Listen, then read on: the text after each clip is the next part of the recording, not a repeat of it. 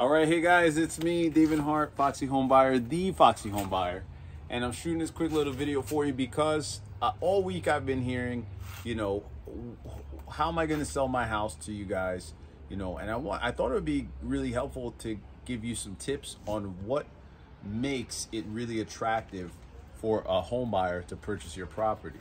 So one thing for sure to know is that if you're going to be selling a house and you want to get top dollar, the best place to get that first and foremost is going to be on the real estate market. Okay, now with us, we can help you with that kind of thing because we have agent partners that could give you the best advice on that as part of our guarantee program, our guaranteed sale.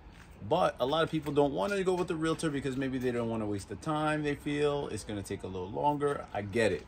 So if you don't want to take that approach, what you're probably going to have to do next is either sell on terms, which is selling with some kind of owner financing where you can get a little creative, or you're going to sell cash. Now here's the secret.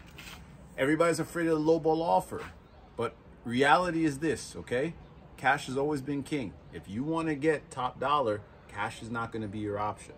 All right. So if you are open to getting a cash offer, just know it's going to be a little bit lower than market value, sometimes a lot depending on the condition.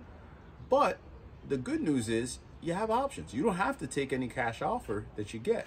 So you want to make sure that the property is in the best possible shape that it can be. And if you want to get more buyers, you want to get more eyeballs on it, you got to go and put it on the market. All right. So that's my tip for today. It's been a while since I've done a little video for you like this, so I'm going to continue to just do some more and just, drop some comments, and don't forget to subscribe to the page and let me know what other information you would like to know so I can get that for you.